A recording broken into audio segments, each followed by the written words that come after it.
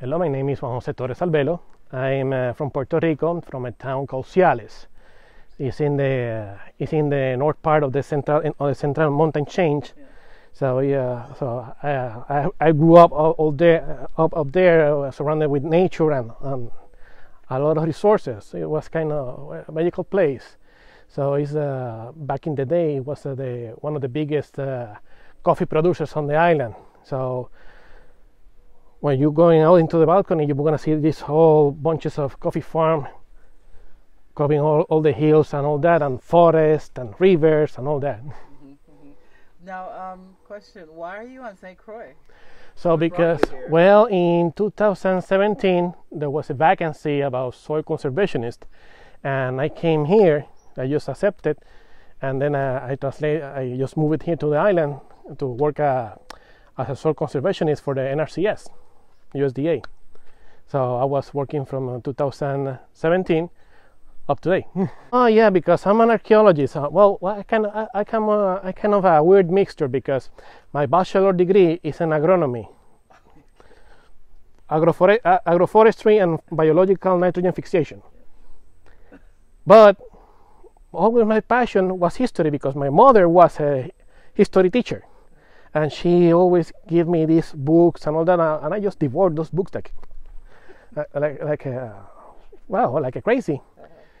So one time I went to this presentation in the university, the Caribbean Center of Advanced Studies in San Juan, Puerto Rico, and there was this debate, and they were talking about the Taino Indians, my people, my ancestors. And they were promoting these notions about the weakness of the Taino bows. So I just start to, because I'm an archer too. So I start to debating with the person, and then the dean of that time approached to me and say, well, do you are interested in studying archaeology? And I said, well, yes, I'm from agronomy. So and then another archaeologist approached, man, you are good, you should study archaeology. I was like, okay. So I went to my home, and then I talked to my mom and say, Mom, this happened to me in the university. I say, well, you have an aptitude for that, so why do you do it? So I just sent the application, and then I spent 4 years doing my thesis. So, and also I try to make a bridge between my bachelor degree, my knowledge, and my hobby, because since I was 6 years old, I was shooting bows and arrows, because the first thing that my great grandmother, she was a native, gave me to play was a bow, because I was passing all around shooting bows, and every time I break it, they make me another one. So I grew up with that. So, and then I was talking with this elder in Puerto Rico, and she saw the bows. She's one of the Taino elders, and she said to me, wait, why do you try to bring back our bow, our weapon, our traditional weapon? Well, they said, well, that's a big homework. So I just putting on the things to do. Then when I came to when we were discussing in the class, which is gonna be your topic for the thesis, I was like, no. Oh, I was gonna do experimental archaeology. In what topic? Bows and arrows. So there is evidence of that? Yeah!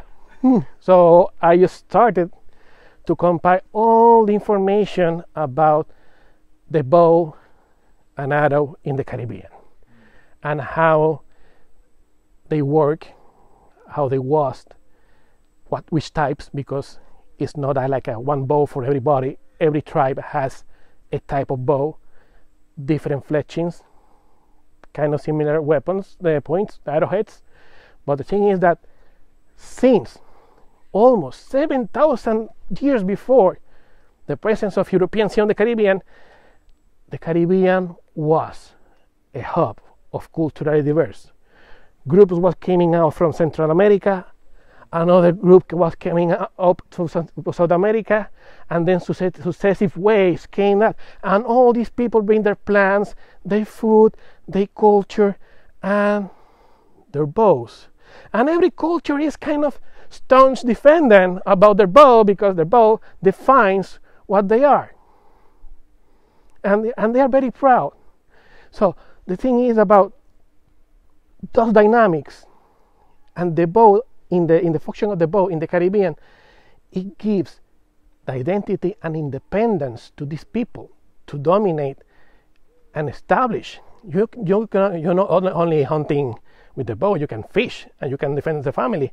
And actually, among the Caribbean cultures, even the women were warriors. Proof of that you have right here on South River, when a Carib woman killed 2 Spaniards with a bow and arrow, and she was standing on a canoe. Yep. So there you have. So this is the importance. So the thing is that, and also it's medular, because once that you strip the bow from an indigenous group, you're starting to rob them that identity, that independence. So, and the thing is that the bow said, okay, the bow disappeared in the historical record around the 60th century, 17th century. But the thing is that the memory prevails. And that's in anthropology is called phantom technology. You know what is the weapon? Do you know how it works? Do you know for what it is? But you don't remember how to make it. You can create it, but it's not at the same level of efficiency that in the past. So that is enough. With the help of chronicles like Pere Labat, who was a French missionary, and he spent time with the Kalina Indians in the Lesser Antilles, and they give such precise descriptions about the item that may for a Korean archaeologist is like, what is this? But for an archer and a boyer is a person who makes bows and arrow, is enough information to bring it back from the land of the dead. This is a bow used for the Caribs. It's called irapa. The irapa are wide and flat. So, which bows? There's a thing going on about saying like, oh, the Caribs were more brave. Yeah. But the Carib bow is more stronger. No.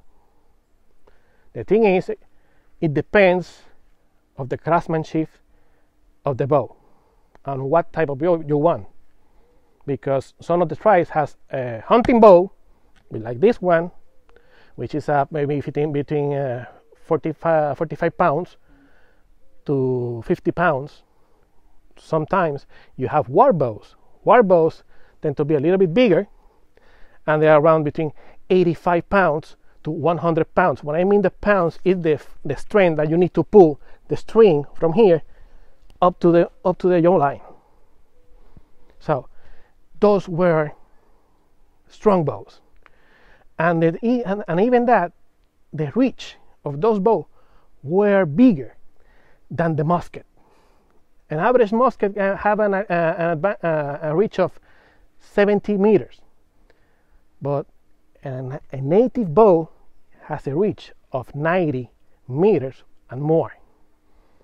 So you have these Europeans coming into the valley, and then you have the natives hiding in the bush like this, and they start to throwing volleys of arrows, and an archer can launch between 4 to 6 and up to 7 arrows in 10 seconds. Fwap, fwap, fwap. So imagine 700 pieces of natives shooting against invaders. So that makes you ponder about somebody in the chronicles is lying. So, and that is the important thing, because once that you prove the facts, okay, we have this, and then we have this tail. But in the field, when you do the practice, it tells you another thing. Oh, the record is almost like 400 feet. That's 400 feet.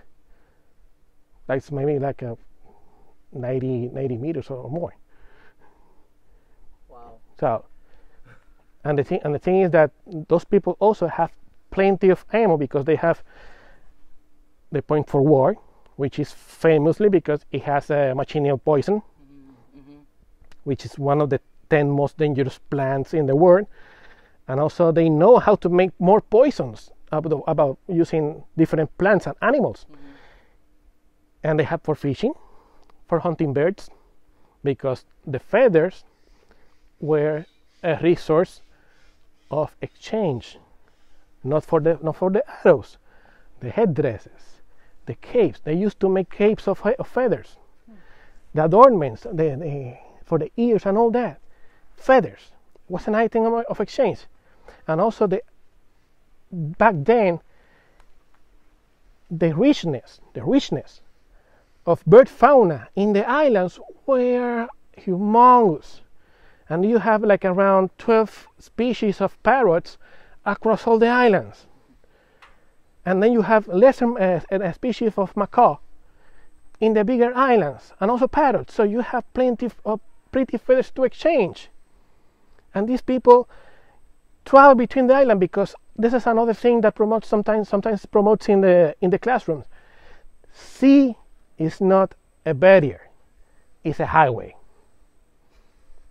And our ancestors know that, and they travel in that canoe with maybe 70 to 80 men rowing.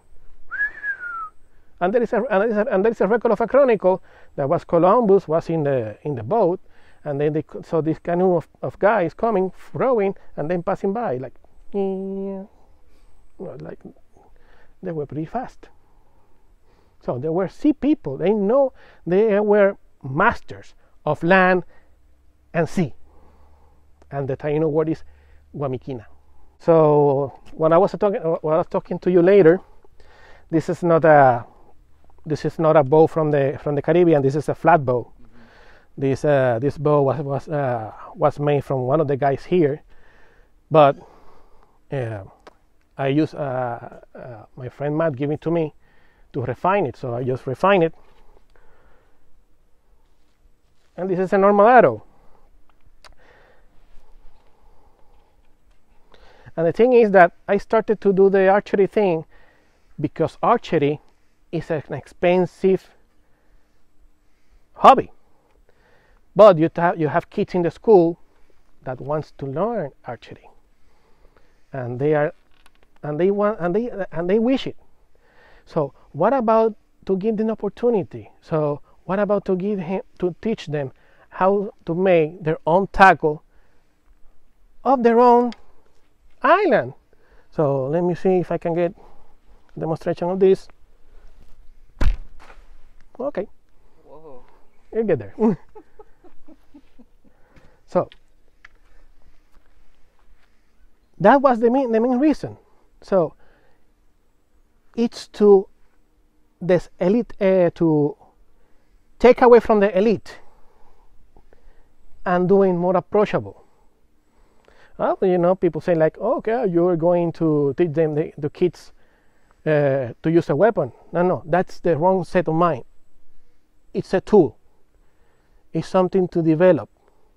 It's a tool that you can form minds and spirits, because from ancient times, and it's something that it came from even our great grandfather from Africa, 70,000 BC, the first evidence of use of arrows. Came all that knowledge all the way to spread to all the world, and it helped to form humans, to teach them focus, to teach them achieve goals, forming the spirit, because it's not only a stick with the string to throw arrows. It has a lot of things encompassed in a very simple thing. The coexistence coexistence. The coexistence is a symbol of survival. Our societies was started with this.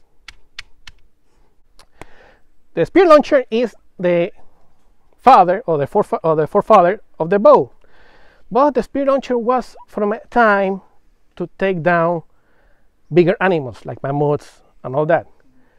But a difference to the bow, it doesn't have the reach of the bow, but it has more power because it multiplies the length of the arm.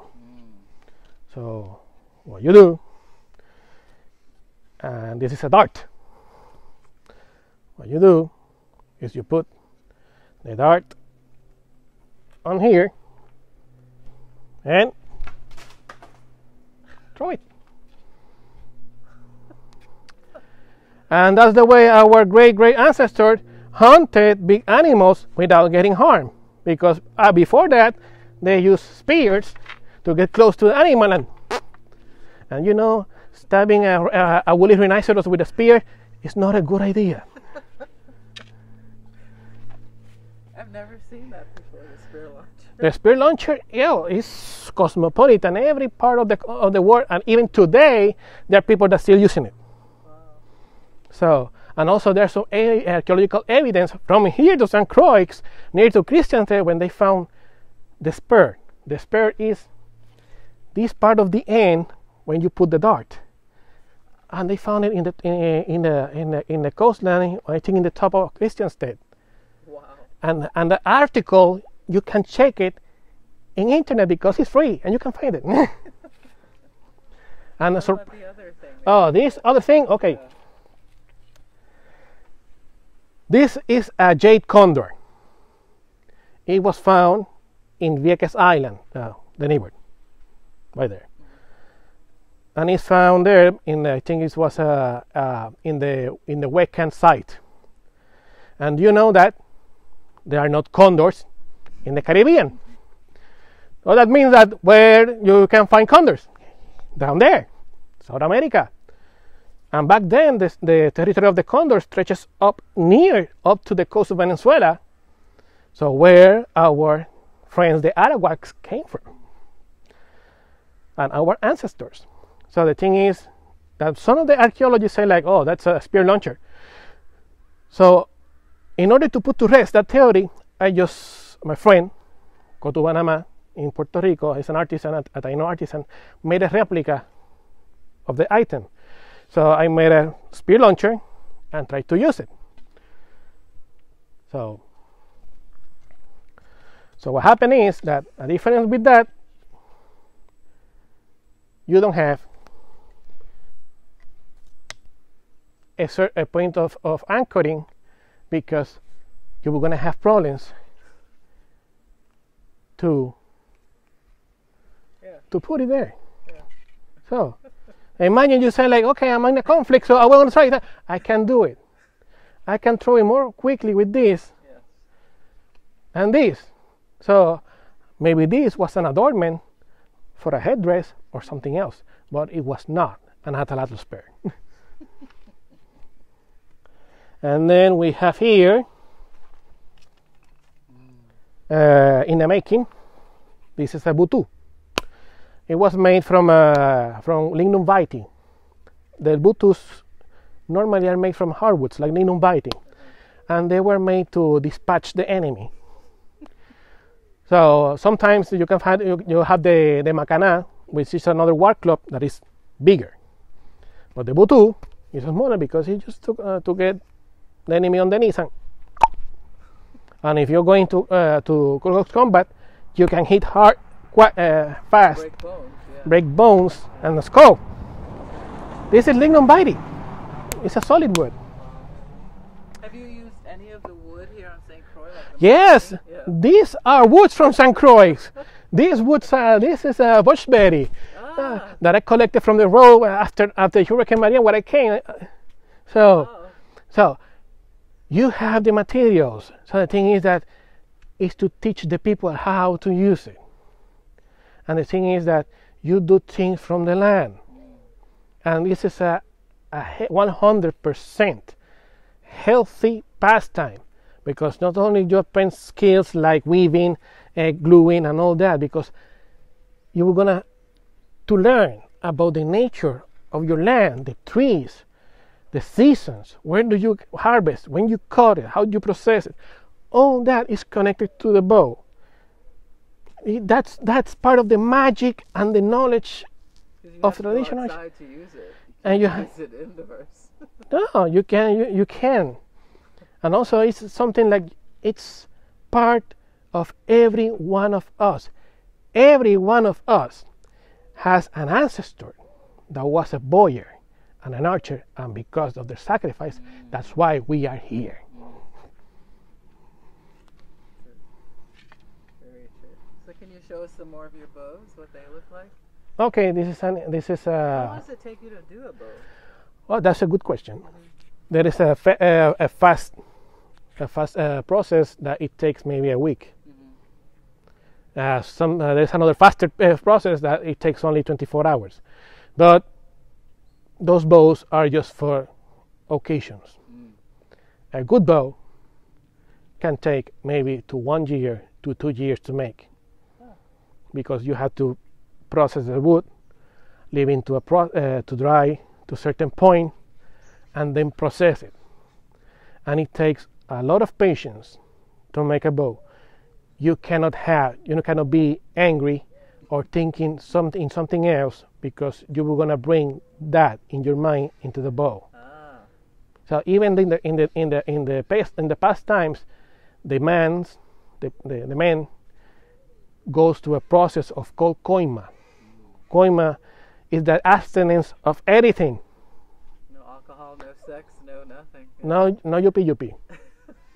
No yuppie. To make a bow, and make a good bow.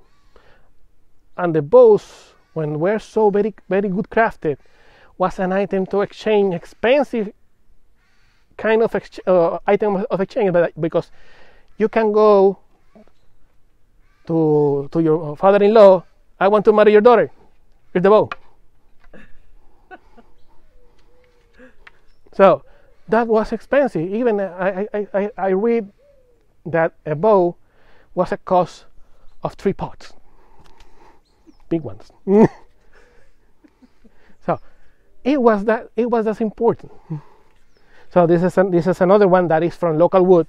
This is a Campeche wood. The Campeche is very curious, because it has the white wood is yellow, but the hardwood is red. But this is the most important thing. It contains a dye that when you boil it in the water, it turns the water red.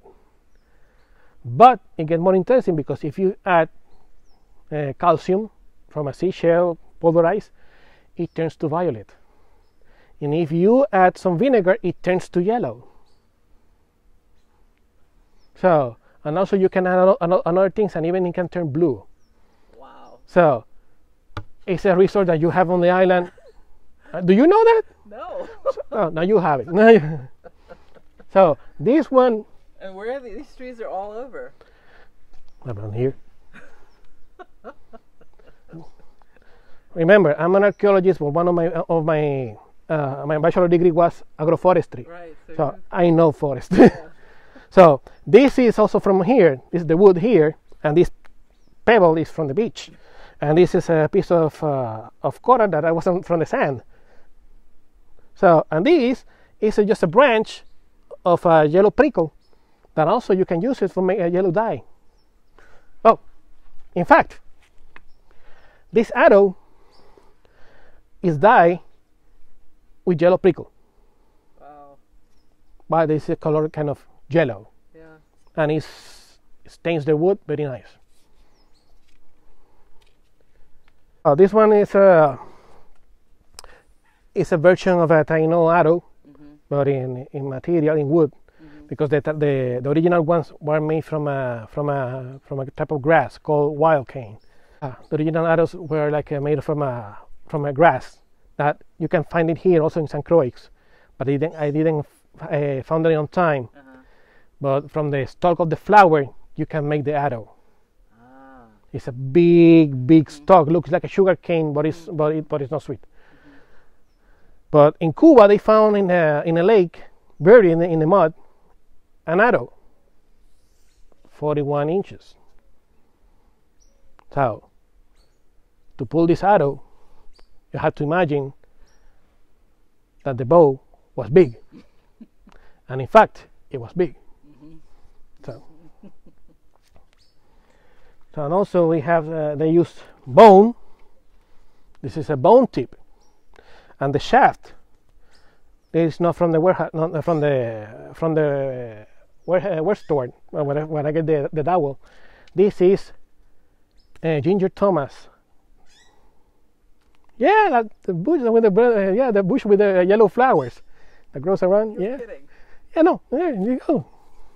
And this is a bone tip, and the bone tip, the bone is a material very versatile, because it's harder as wood, but it's not heavy, right, and it can pierce through leather. And most of the nasty wounds were made from bone tips. And what kind of bone are you using? This is like I think it was from a deer carcass that I found around. Yeah. So, but this one, the bone tips are the ones also that were soaked in poison. Right. The manchineel. The manchineel, yeah.